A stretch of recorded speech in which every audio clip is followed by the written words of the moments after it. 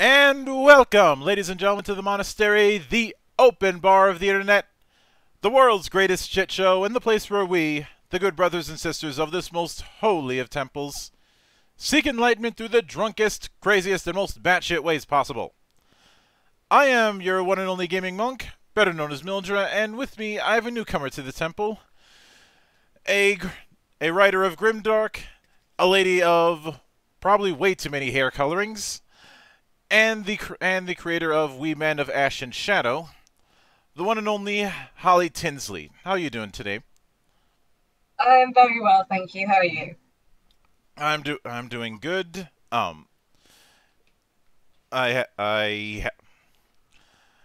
Since it's a Saturday, I can actually get away with having a little extra in my coffee. But I mean, I'm on the wine, so that's. I probably should have started with the coffee and worked up to the wine, but I thought I'd just skip ahead. I have to deal with crazy time zones. So what is morning and evening for me is um a matter of interpretation. This is true. This is a good point. I will point out that it is evening where I am, so it's like 6:30 ish. So it's not like I'm not just sat drinking wine first thing. No, but um when it comes to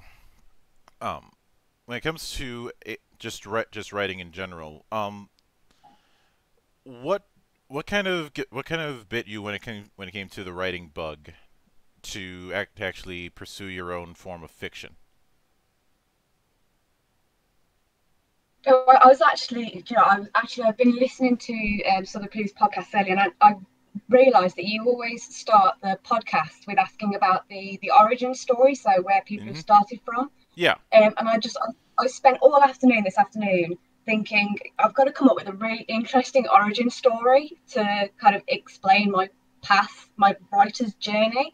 But unfortunately, I didn't think of anything interesting. So the truth is, it was not a very linear process to get to where I am today with writing. I did start from a very young age. I remember writing when I was school age and writing a lot of fantasy and kind of historical fiction. And I think I probably wrote a few really terrible science fictions as well. But I stopped probably writing for, I mean, a long time when I went to college and I started pursuing other creative outlets. So I did music and I did drama and I did art and all sorts of other things. And then I didn't come back to writing until I think it was about 3 years ago.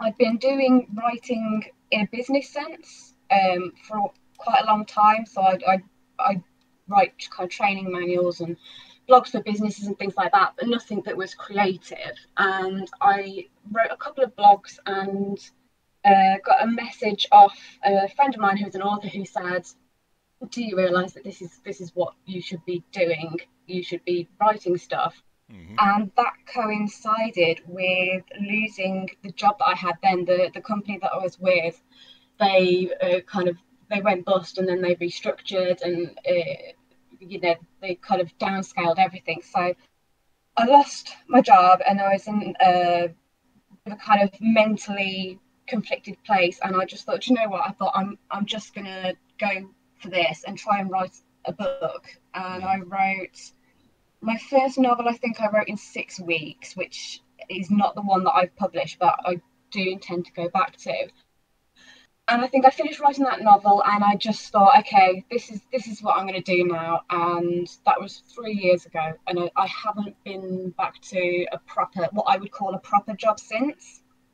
So yeah, it's not the most linear way to get there, but I've kind of found my way to it a bit later. Well, everybody has their different paths to where they're going. So it's and as far as making that kind of story interesting or not interesting, I never graded on level of interest. It's just this is the path that someone had taken. Yeah, yeah. Now, And I within that story, there is the amount of articles that you've written on a lot of different topics. Was blog writing originally a means to just um, get words out there instead of writing it and then DNFing? It was in a sense when I very first started blogging. I mean, I was blogging about kind of subjects that, I didn't really have any personal interest in. So I was blogging for like marketing companies, and Mm-hmm. people would approach me and say, we've got this new hedge trimmer, like, or whatever, coming out. Can you do us a blog for it? And from that, I developed into writing about things that I was interested in. So I wrote for about a year to 18 months for a company that do board games and pop culture, like memorabilia and gifts. Mm-hmm. So, and then from that point, I kind of started moving more into like my own areas of interest. Um, but yeah, it started out really as just a part of my everyday kind of day job that I was doing anyway. Mm-hmm. And did you did you have a fair amount of experience when it came to board games up at that point? In terms of playing them, yes. And I mean, that's probably still like the truth today is that I write a lot about kind of games and pop culture and movies and films, but I write from kind of the perspective of someone who is a fan, but also someone who's not particularly knowledgeable about them. So it's a lot of what I do is just kind of getting different games, and like I play them, play some with my family, and kind of just talk about them, but I tend not to go so much into the mechanics of things. So yeah, Which it's. I mean, I pretty much just write about doing what I enjoy doing, which is just kind of sitting around and just kind of playing different games or like mhm. watching films. Which definitely makes sense. Um, and I was gonna make some joke about one of them being Catan, but that would have been too easy because Catan is everywhere. Yes, I'm pretty yeah, sure. very much. It's kind of like mentioning Dungeons and Dragons, which obviously I love, but it's the first thing that everybody will go to when they're talking about kind of RPG and games. And since you've seen my output, you're probably familiar with the fact that I try and minimize how much I talk about D&D. Yes, yes, that would be my only mention. We'll just kind of skirt around that. Um, well, I don't avoid it as hard as I used to. It's just that what I focus on nowadays is more of um the third party end of things and the parts that aren't getting talked about by so many other channels in my particular space. Um, Yeah, yeah, although although the plus the I've seen some people do the whole adapting different characters and other media into D&D, and I just roll my eyes because some of their character choices would be so out of place with any edition of D&D that you may as well just use anything else. Um, yeah. but when but that particular thing brings me to the kind of story that We Men of Ash and Shadow is intended to be. Now, Yeah. there are two tags that you've associated with the book that I'm curious on your interpretation of, because obviously I've done my fair share of deep diving when it comes to what makes certain genres what they are. So, and a lot of them are going to mean different things to different people, but I'll start with the one that has a wider net to cast. and that is the concept of grimdark in fantasy. Now, Yeah. I now obviously the thing that for a lot of people, especially in geek circles, corners the market on what would be considered grimdark is Warhammer 40,000. And I'm not saying that's because Games Workshop is paying me, because the idea that Games Workshop would spend money on something is laughable. But that is what people have a lot of word association with that. But what does grimdark mean in your interpretation? In my interpretation, I mean, personally, I'd classify grimdark in terms of fiction and novels as being a type of fantasy that is a much more realistic version of kind of your more classic Tolkien-esque fantasy. Mm-hmm. Um, the kind of characteristics that grimdark has, in my mind, would be things like the kind of moral ambiguity of characters. So there's very much the theme of the anti-hero and the kind of different shades of grey in terms of like morals and the choices that characters make. And I think grimdark is much more of a kind of study of how humans interact on a, I'd say, much more simple level than you would get in kind of a high fantasy where there's things like magic and dragons and prophecies and things that you've got going on. It's Mm-hmm. coming very much down to kind of the basic choices that completely normal people would make, if they were in these particular situations. Um, I know that kind of there's all sorts of different interpretations that other people have got in terms of what grimdark should include in terms of kind of the levels of violence or the levels of kind of very dark content. But I think for me, grimdark it's more about kind of how human nature comes into play in dark scenarios, if Yeah. that makes sense. Mm-hmm. Um, the other aspect of that is in the case of We Men of Ash and Shadow is Gaslamp. Now, given my own experiences, I can infer what's intended to be meant by by a term like Gaslamp.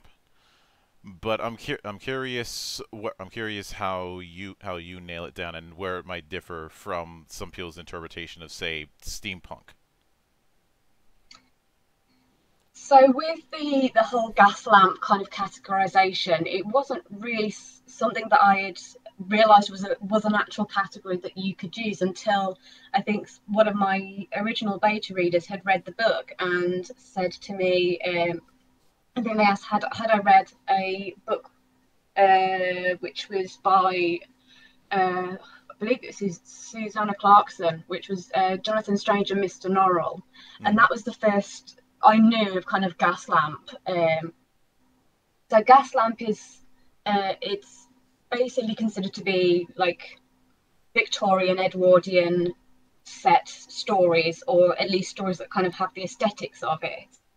The way in which it differs from steampunk would be that whereas steampunk would rely very heavily on kind of the technology of the era, with Gaslamp you're looking more at the kind of the organic changes to like social structure, like the shifts in kind of um, social structure, because I can't think of a better word than that.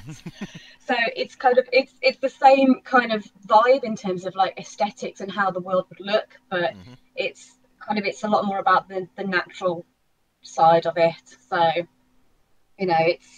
it's your kind of your human sciences, your biological sciences, your political sciences, rather than straight technology. Yeah, and something that I did notice to a degree when it came to how the book was being described is there's it seemed like there was a small element of of the kind of things that we see in noir.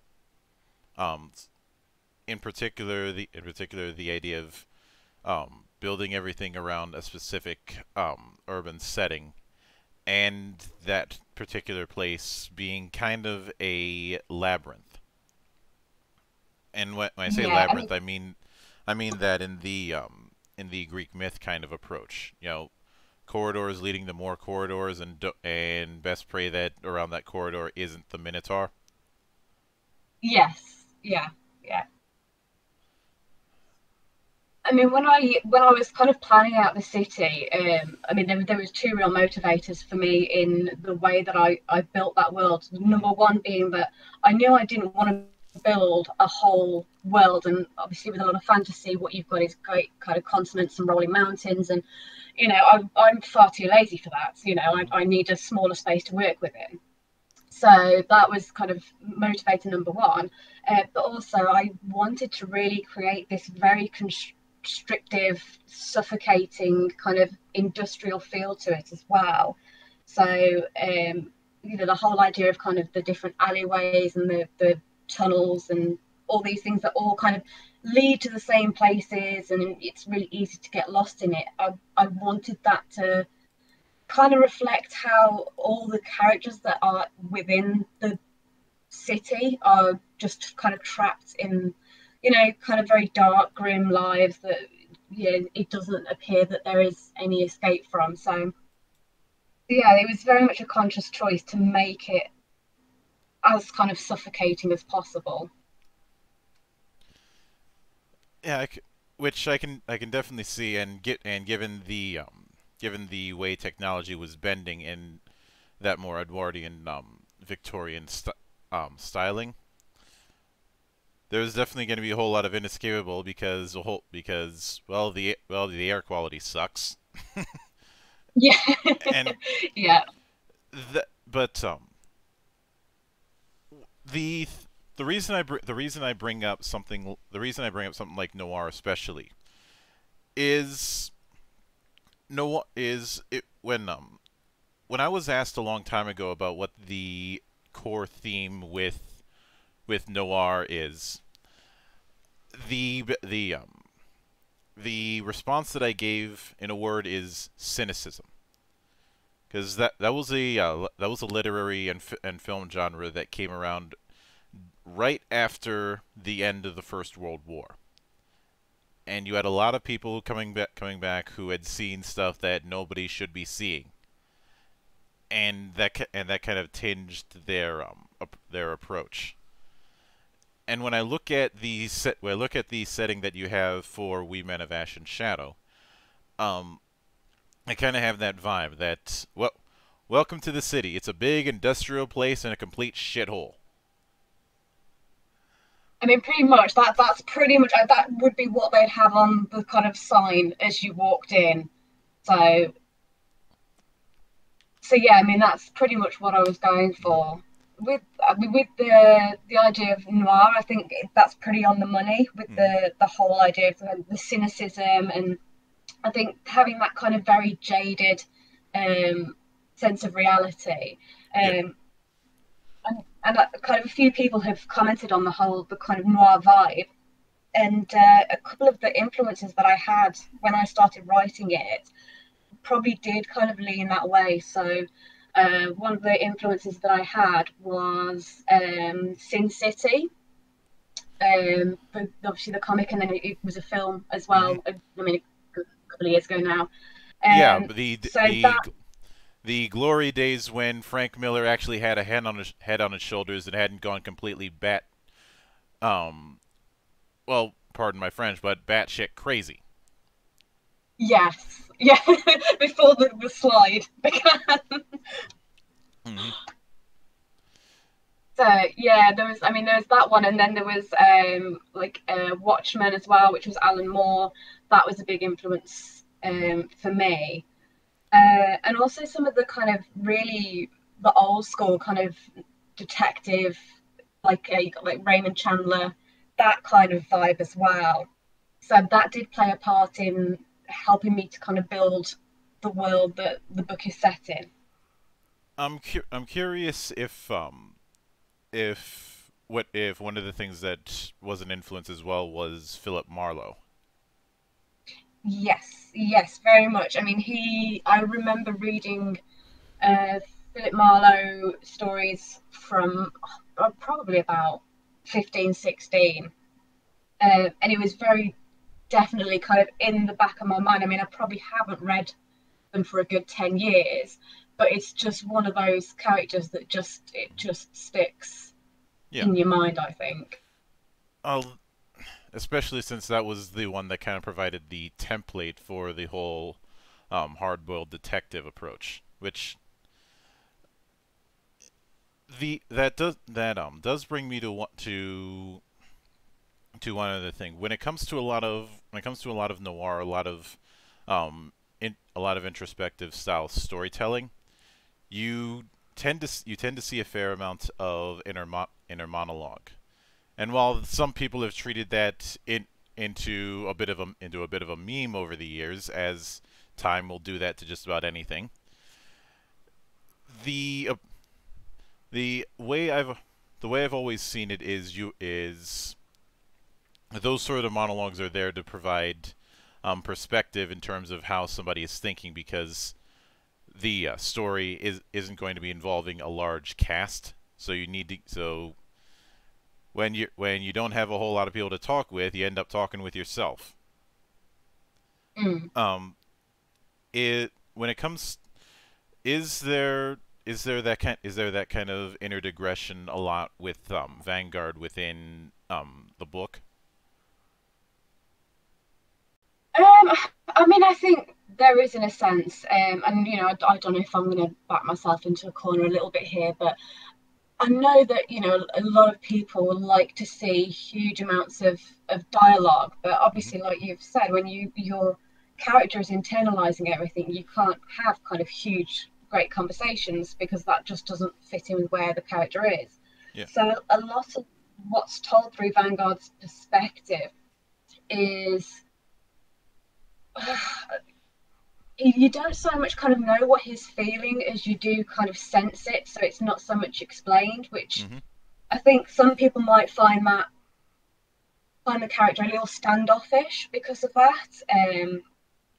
But really, I think for me, when I was building his character, I knew that this is a guy he's kind of very jaded, very cynical, but he's also kind of very traumatized, and he's been through a war, he's been to prison, so he's been in all of these situations where he's had so much kind of internalized that you know now it doesn't come out like it would with maybe a character who hadn't been through that.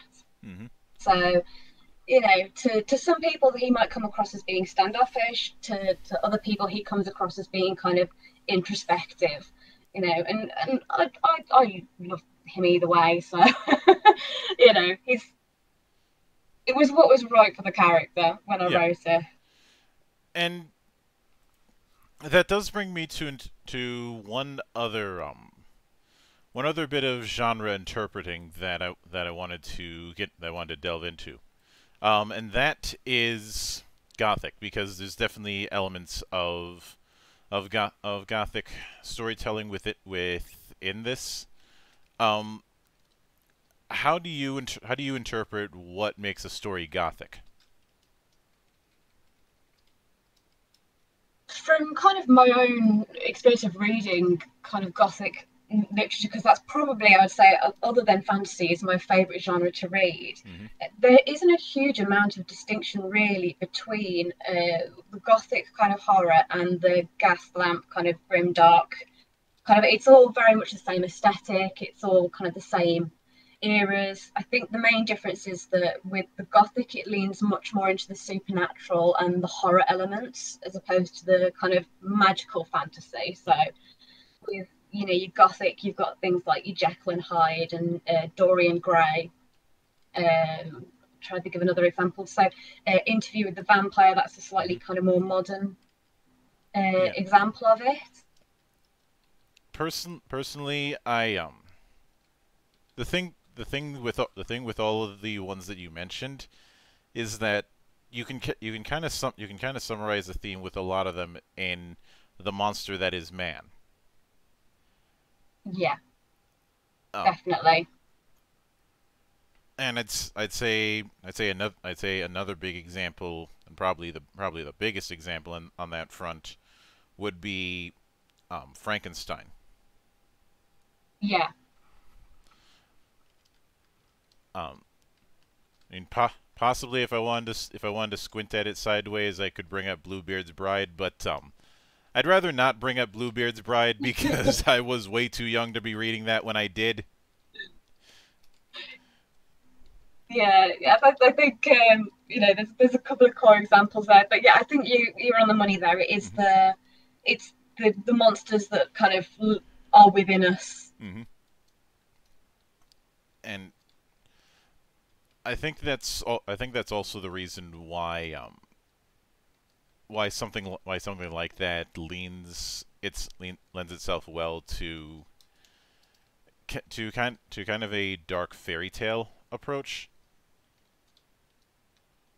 Mm. Simply because with a lot of fairy tales, there's some sort of I don't want to say lesson because I think that would be too loaded, but some sort of cultural reflection within a lot of fairy tales in various cultures, and it's the reason Yeah. why there's the four authors meme. You know, the American author, I will die for freedom. The French author, I will die for love. The British author, I will die for honor. The Russian author, I will die. I haven't actually seen that one, but I don't know if I would die for honor. Um, I mean, I don't know. I'm sure there'd be something I would die for, but I'm not sure it would it be honor. it's mainly there to take the piss on classical literature from each relative country, and mostly to take the piss out of Russian cynicism when it comes to writing. Yeah, But I'm gonna have mhm, to have a look at that one. yeah, um, but when it comes to when it comes to gothic fiction, I'm get there. I would guess that the monster that is man that's represented in your book is the fact that the city it's that Vanguard has spent a lot of time seeing the worst humanity has to offer, and that's kind of colored him. Would that be accurate? Yeah, definitely. Yeah. Yeah, I mean it's very accurate.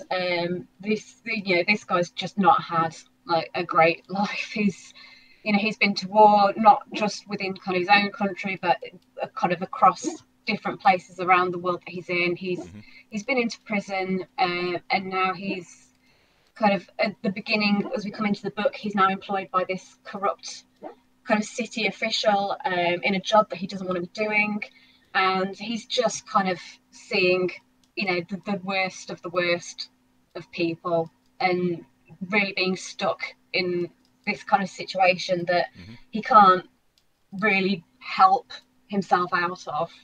Yeah. Now, I've talked a lot about world building with various people on the show and outside of it. And something I'm curious about when it comes to the city is did you end up conceptualizing parts of the city even before you started writing the book proper? Just as a means to have a backdrop. And I'm not saying make an entire city map. You're not DMing this, but more that make the city a character in and of itself.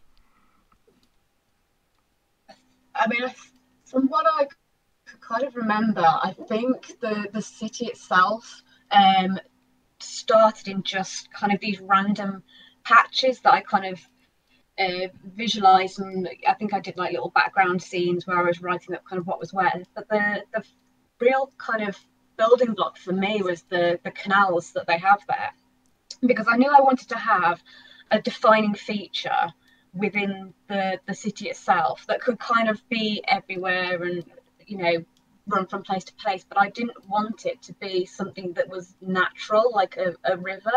Mm-hmm. So I started building this kind of image of this great, almost kind of London docks like canal with these great kind of shipping containers and, you know, barges and things coming in and out. And then I think the city kind of grew around that. So, and you know, there were times where I'd have to kind of double back on myself, and I think, okay, so like this part of the canal starts here, and then this goes to this bit here, and kind of backtrack. But you know, it didn't kind of grow; it more just kind of sprang up in different places until Mm-hmm. it became a sort of city. Which that definitely makes sense. Now, when it comes to the canals, was it a case where you had set up kind of its own network of them that runs through the city? Because I will admit, when you mentioned canals, one of the first things that came to mind was, am I going to be dealing with a with a with a gas lamp version of Venice? Are we dealing with that much water, or are we dealing with less? I mean, I wouldn't say it was a gaslight version of Venice. I mean, I definitely don't think it's anywhere near as nice as that would be. Um, I mean, in terms of the canal, I kind of based it on. I mean, I obviously don't know what people's knowledge of UK geography is, but not too far from me is Liverpool, Mm-hmm. which they kind of have. Obviously, they've got like the Mersey, so it was kind of designed off how the Mersey works, even though I know that that's not, you know, technically a canal.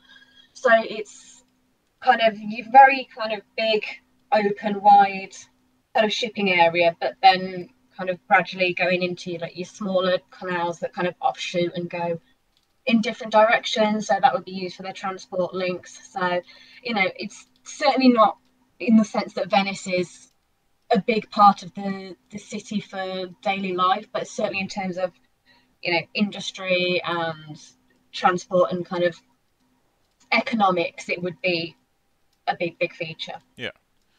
And were a lot of the places within the books loosely inspired by areas you've been to? I think there was a few. I mean, some of it is just purely made up from my own kind of ridiculous imagination. But I mean, where I live, I grew up not too far away from canal, a kind of canal where there was a lot of disused industrial space. Mm-hmm. So there were kind of all these, you know, amazing, beautiful 1900s foundries and factories that had just been abandoned and left to kind of ruin. So they played a lot of inspiration in terms of like the buildings and the the areas of the city that were more kind of downtrodden. But Mm-hmm. I mean, the other side of the city is the city that's the part that's really, you know, new and shiny and beautiful, and that was pretty much just out of the depths of my imagination. All right, I can definitely see that. And to be fair, everyone's imagination is on some level ridiculous. That's why it's imagination. Yeah, yeah. I mean, I don't know what it says about me about the fact that all the parts of the city in my story that are inspired by reality are all the really dark, dingy, horrible ones, and then all the ones that are imagined are the really nice ones. So Well, you are writing a grimdark story, so truth in advertising. this is it. Like, this is it. um, now how now obviously I won't be able to look at a full page count, but how long did it take you to get to go through the first draft of the book, and how many how many editing passes did you end up going through, if you can Oh recall? my, I have no idea. Um, I know that when I first started writing the book, it was just so completely different to how it ended up. I mean, I knew the the core of the story that I wanted, but I mean, originally when I wrote it, the John Vanguard, who is the main character, was part kind of man, part machine. Mm-hmm. Kind of, there was a lot of like automatons and things like that involved, and I think maybe in like the second draft they went out the window. So I think from when I first kind of started it to taking it to editing was probably about 8, 9 months in total. And then I think editing, I don't know how many versions we went through. I remember because I had a really great editor called Charlotte who was just amazing because she would start editing one draft and then before she'd finished that I would have changed like a whole like chunk of it and then have to send it to her again. And, she was just really patient with me, which was great. But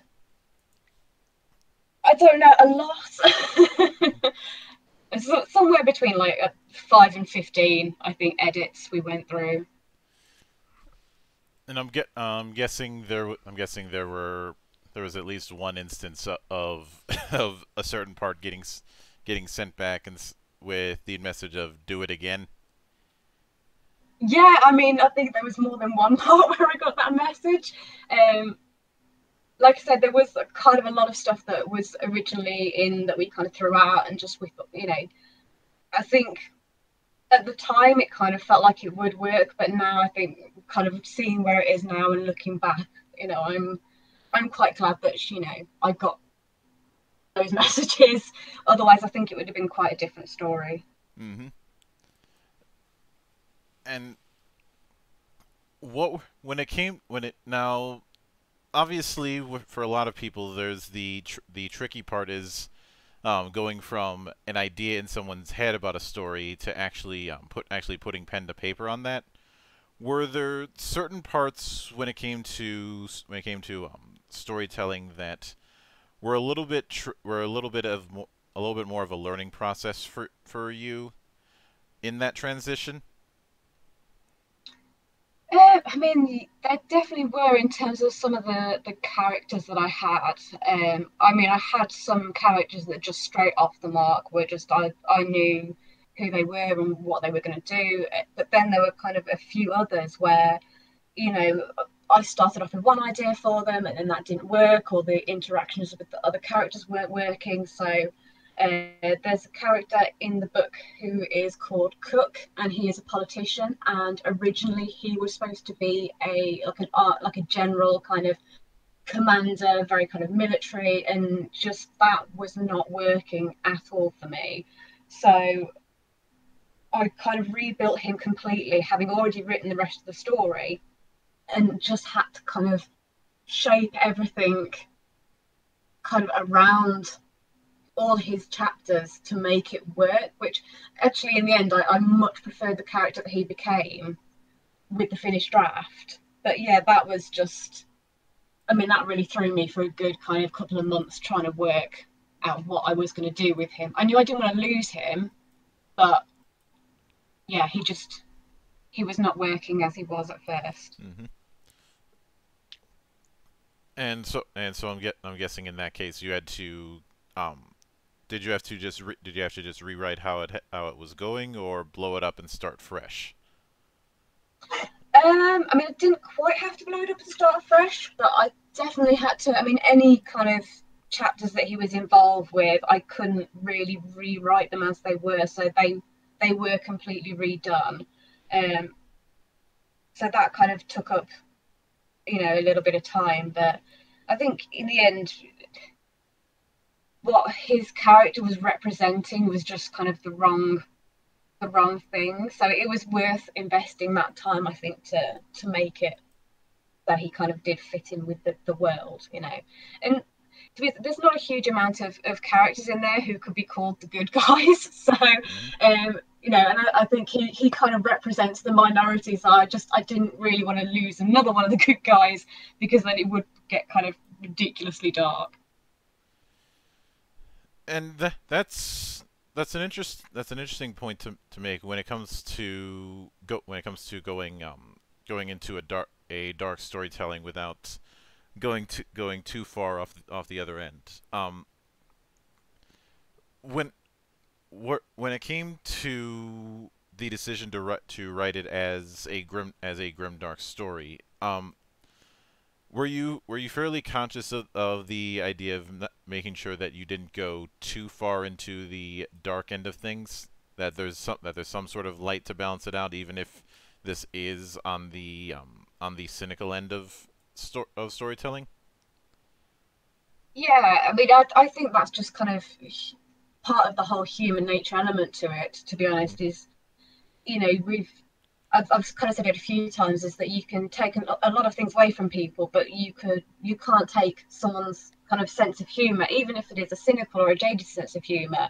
You know, you see kind of examples of it in kind of gallows humor and you know I don't know what the term is, but kind of military humor, if you will, where people are in horrible situations and you have to have that kind of lightness to almost to rehumanize kind of what's going on around you. Mm. So, I mean, I've always in anything I've written tried to put an element of kind of comedy and humor into it. But it is a hard line, you know. You don't want to go too far into being too dark, but at the same time, I always think people have different levels of tolerance for dark. So, I've had people say to me that my writing is way too dark for them, and they just don't like the level of darkness. And then I've had other people say that what, it's kind of it's not that dark. So I think it just depends on the person really Hmm. and what their interpretation of dark is.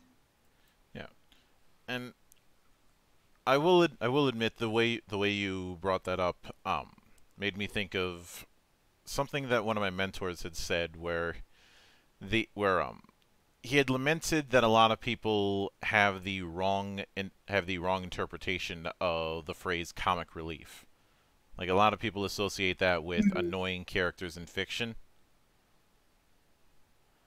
Um, Yeah, when in reality the emphasis with something like comic relief should be on the relief part. You know, the pressure valve to relax some of the tension that's built up before building tension back up again. yeah, yeah, very much so. Um, other and I'd say that's just as important for writers as it is for readers, because I already made the joke about about Frank Miller going off the deep end. When you compare that to say Junji Ito, who even though he's not very good with endings, he definitely deals with a lot of horrible stuff in his works, whether it be in Uzumaki or some of his more recent stuff. But outside of that, he's a complete goof. Yeah, I mean, I think there's just kind of this image that people get sometimes, in that if you write dark things or you make kind of like dark art and movies and things like that, that you must be a really kind of dark person, with terrible dark thoughts all the time. But it's not the way that people work, and I mean, for the characters kind of in my book, they are in a situation where, there are terrible things happening around them and it's just an awful kind of oppressive society. And if you were in that situation and you didn't have that comic relief, that comedy, I mean, you just wouldn't get through it. You've got to have a reason or a motivation to be able to carry on going, and just those little, like, the sparks of humanity and humor, that that's what keeps you from completely giving up, really. Mm-hmm. Um, the other thing that comes to mind is something that Mel Brooks had once said when it comes to dark comedy. Um, Tragedy is when I cut my finger. Comedy is when you fall into an open sewer hole and die.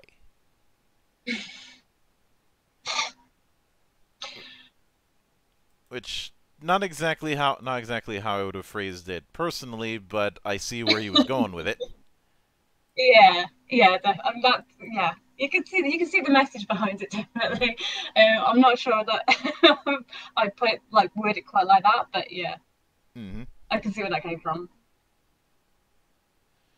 And when it and in that same vein, you there needs to be some sort of mechanism to release the pressure valves. That's why in places like California they'll start small fires so that bigger ones don't happen. Yeah,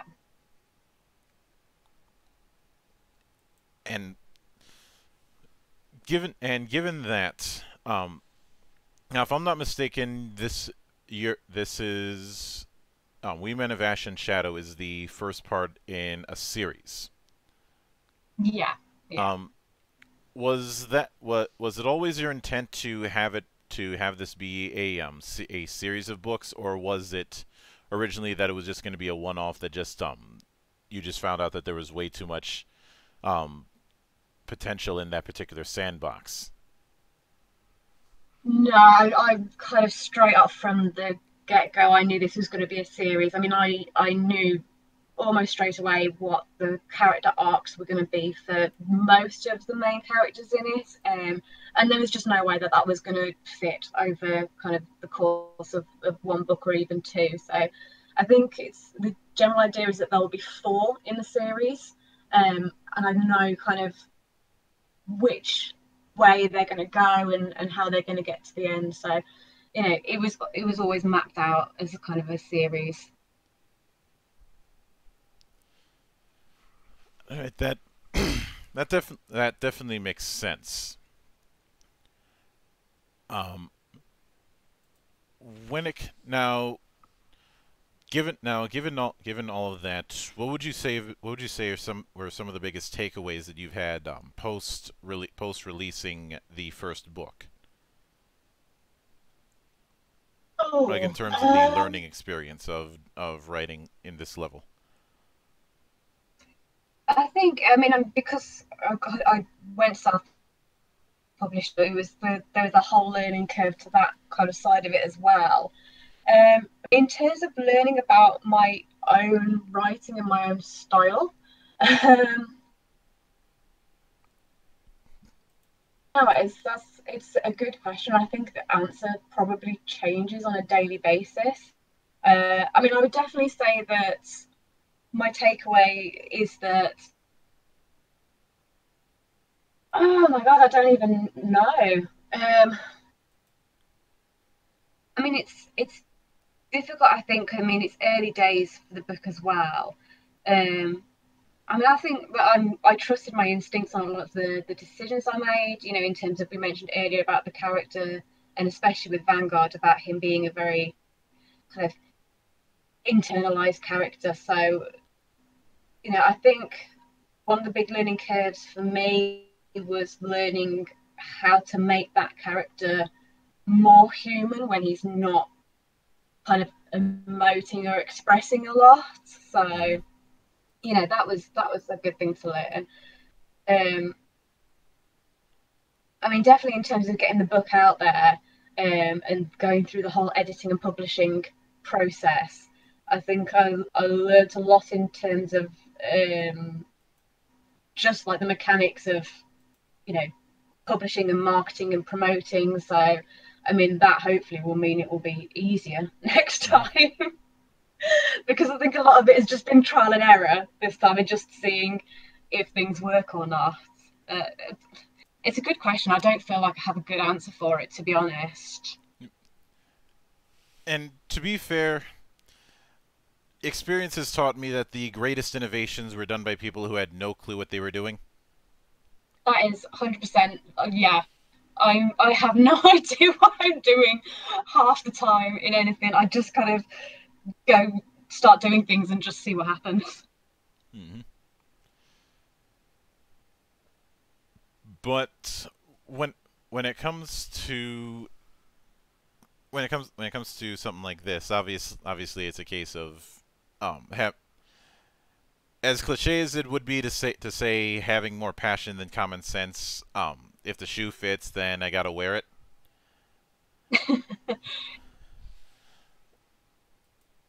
But with all that said, I do want to sincerely thank you for taking the time out of your schedule and braving the hell of time zones to come up to the temple. Oh no, thank you very much for having me. It's been really good, and I apologise if I veered dangerously off topic many times. Like I said, I both prepare and expect for things to go off the rails because 9 times out of 10 they do. So don't worry about that. I think it's how you end up in the most interesting places half the time. So That's true. That's true. And I've had enough experience where where I can just play things by ear. So when things go off the rails, um, it's it's not a matter of I need to get things back on rails. Panic mode is more of no, just let things happen as they are. But anytime you see fit to return, whether it be on a future book, or to or to discuss anything geek related, or even just to even just to do a glorified shit post, um, the door is always open. As I often say around here, drinking is not mandatory, but it is encouraged. that's great. I will remember that I've unfortunately finished my wine now, so I am going to have to go and refill. And of course, a sincere thanks goes out to everyone who took the time out of their schedule to come on in and enjoy the madness. And there will be plenty more where that came from, as there always is here on the open bar of the internet. But until then, on behalf of the good brothers present and not present, my name is Mildra. I am your gaming monk. Stay fucking frosty, everybody.